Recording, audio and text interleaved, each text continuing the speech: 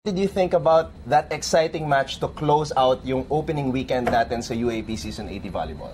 Well, first of all, yun talaga yung, kumbaga, that's what the UAAP will be this Season 80, di ba? Parang nakita natin yung matchups, mukhang competitive all the teams, mukhang unpredictable ang mga pangyayari, parang tingin ko ang daming plot twist this season eh. So I'm really excited. And yung going back to that Ateneo game, actually both teams played well. In fact, yun lang makikita mo ma-error pa, may mga errors pa, and siguro tama rin Ateneo, hindi pa sila masyadong nag-gel. And ang maganda lang kasi this season, you can clearly see na parang yung weakness and strengths ng mga team, no? Let's say, they have a veteran libero pero new setter.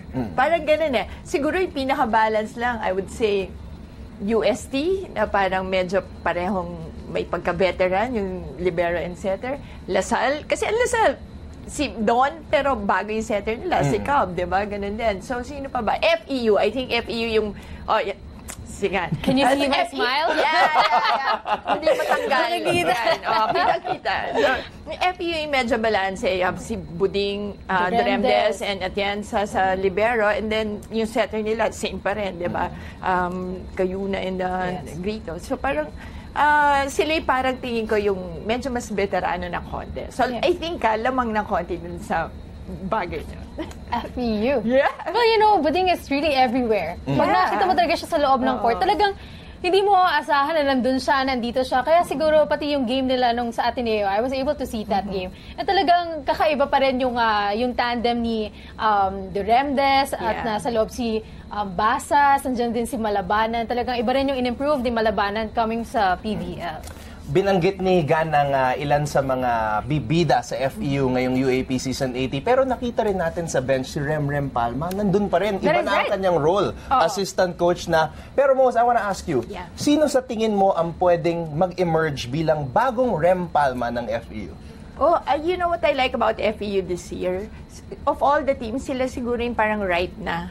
Because parang yun na nga, daming players na even Jerry Lee, laki na in-improve.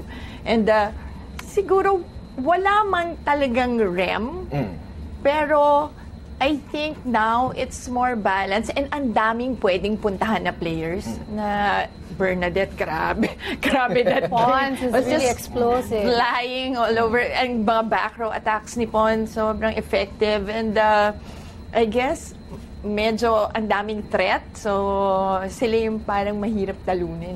Okay. Now, Gan, Moz, let's talk about the other 5-set match that happened nung Sabado naman. Kasi, di ba, ang FEU, in-expect nila na magbabalik si Rose Vargas. Unfortunately, she got injured. Sa Lasal naman and sa UST, with UST, EJ Laure. We thought she was gonna play, but she's sitting out this year. Pero lumaban pa rin ang UST kontra sa Lasal. What are your thoughts on that match? That's right. Alam mo, you know, yung given nga na wala si Rose Vargas, ang lakas pa rin ng FEU. Ano pa kaya kung nandun? The same way with UST. Ang nawala talaga dyan, Ria Meneses and EJ. So can you just imagine kung nandun pa yung dalawang yun? I think yung FEU and UST yung malakas. Parang good old days. But now that they're not, yung rivals before. But now that they're not there, I guess they will just have to cope. And yung Italian player nila, si Milena, great first game. So a lot is, parang siguro it's a relief on the part of UST. Okay, at least kahit wala si EJ, we have Milena now and who can help out with the scoring. And if CC continues to play that way, 28 big points on her first game, mukhang naman, they're okay. Alright, yes.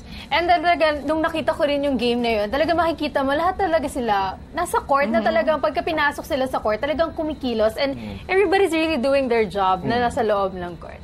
Right. Now, you mentioned the 28 points of CC Rondina. Jo Maraginot had 21 and there were two other players that weekend na umabot ng 20 points. That game that we covered, yung UP versus UE, napaka-exciting, umabot din ng 5 sets. Isa Molde and Tots Carlos, for the first time in their UAP careers, naka at least 20 points in the same match. So, Your thoughts on that match, Mozzy, na kinover nating dalawa? Parang hirap na kinover natin tong dalawa. Kasi nakita ko siya, sabi ko, naku, Anton, mukhang it's, ano to magandang game to mahaba.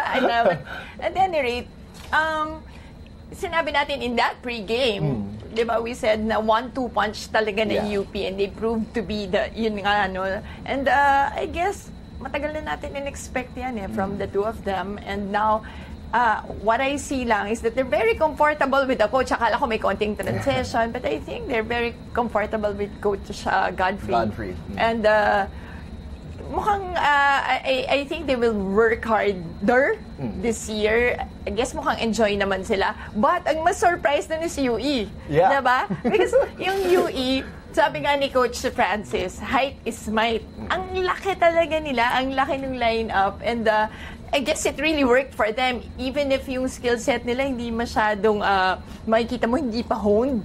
But still, 5 sets, diba, against UP. At grabe rin yung pinakita ni Judith. Si Cobb played well in her debut game. Imagine yung shoes na finifill in niya. Parang si Dina Wong yan sa Ateneo, diba? Ang hihirap ng mga pwesto. But I guess parang naman sila, passing grade. Yes. And last time na na-interview ko si Cobb, ay hindi sinabi niya na parang yung possession ni Fajardo at yung pagja-gel niya rin sa team, yun din talaga yung wino-work on niya ngayon.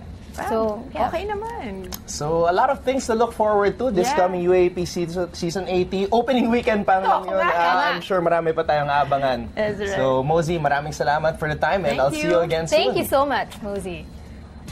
For more sports updates, keep watching The Score. And don't forget to subscribe.